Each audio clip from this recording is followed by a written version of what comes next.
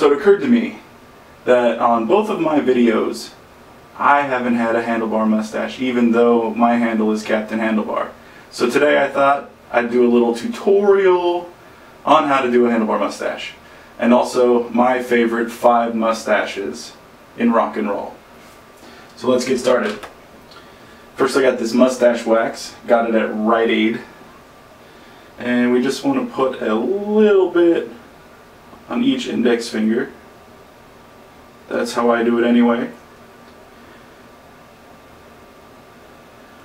For number 5 on the best mustaches has to be Ron Mail from the Sparks. Many people probably haven't heard of the Sparks. They're a pretty good band. They come from the 70s. Anyway, the Sparks were a really good band. You want to take that and you just want to rub it into your mustache curl, like so. See how nice and curly that is? Gotta keep working it in. Anyway, so the Sparks is a really good band from the 70s. They've been around forever. And the guy has what I like to call the Chaplin, but it looks like the Hitler stash, whatever. It's really cool. And later on he went to like the more of a pencil stash look. Number 4 on that list is Weird Al Yankovic.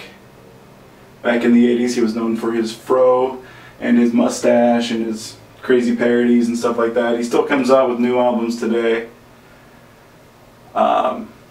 But he had his mustache up until the late 90s, and then he decided to give it a shave. This side's being a little bit of a pain in the butt.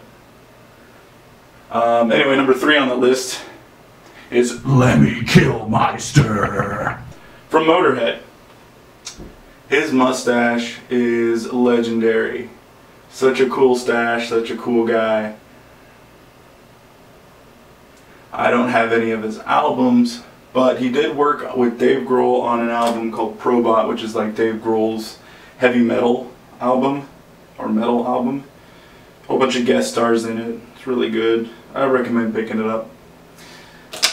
Number 2 on that list, you just gotta keep curling. You gotta see if you can try to make them symmetrical. I think I might have to do this one over again because it's just not looking right. Or I might just do the Salvador Dali and have it wide out. Anyway, number 2 on the list.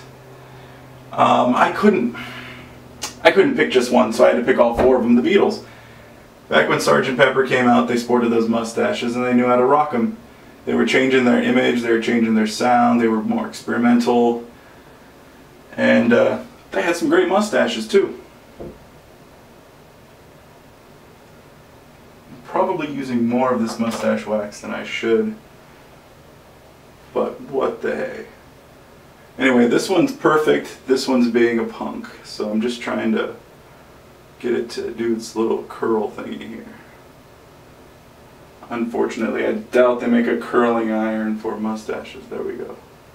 Alright, so number 1 on that list, since my mustache is complete, is Jesse Hughes from Eagles of Death Metal. You might know him as Boots Electric. Great guy, great band, met him a few times. He signed an autograph for my kids, signed my Eagles of Death Metal album. He's just a nice guy with a great stash. I remember a few years back, I saw the Eagles of Death Metal at the Mayan in LA, and he comes up to me and he's like, great stash. I think that was back in like 2007, 2008. So yeah. Anyway, that's my favorite 5 mustaches in rock and roll, or my favorite anyway. I hope you liked my video. Hope you liked the stash.